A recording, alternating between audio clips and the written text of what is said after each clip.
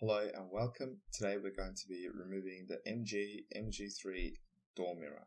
In order to remove the door mirror, we need to remove the inner door trim panel. Where the door handle is, there's a little cover. Remove the cover and there will be a Phillips screw there. And then on the inner part of the door trim panel, there will be another little cover and there will also be a Phillips screw over there. When you open the door as well, on this side there will be another Phillips screw,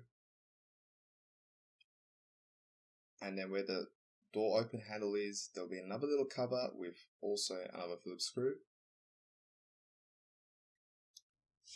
In order to remove the door trim, you'll need to get in between the door trim with a plastic tool so you do not damage the door or the trim itself. The trim is held on by clips, and these clips can break when you're removing.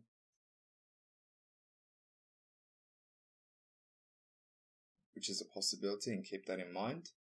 Now with your hand, get in between, pull the bottom part of the door trim out first to unclip and then lift it upwards to detach. I will put a video at the end of this video to show you a tip to refitting the door trim. It's from a different vehicle but the idea is the same. Now with this cover, we will need to remove partially.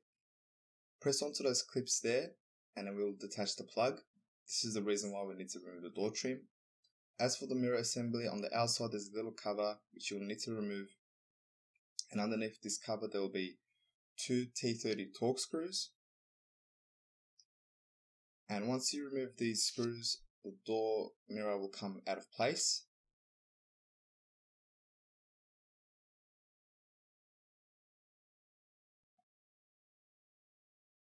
And keep watching to see the door trim refit. Now we will get white clips from the shell side, if there's any left on the shell when removing the door trim, and put those white clips onto the door trim. So as you can see over here, there is a various clips. The reason why is because they slide on onto the door trim, and you want, when putting it back on, it's easier to have them on the door trim instead of the door shell.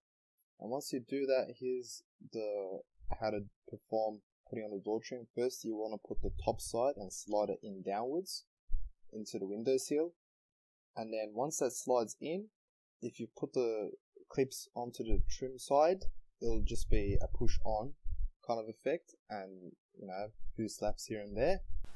And this is pretty much applicable to all vehicles, even though this one's from a Citroen C4 Carstar.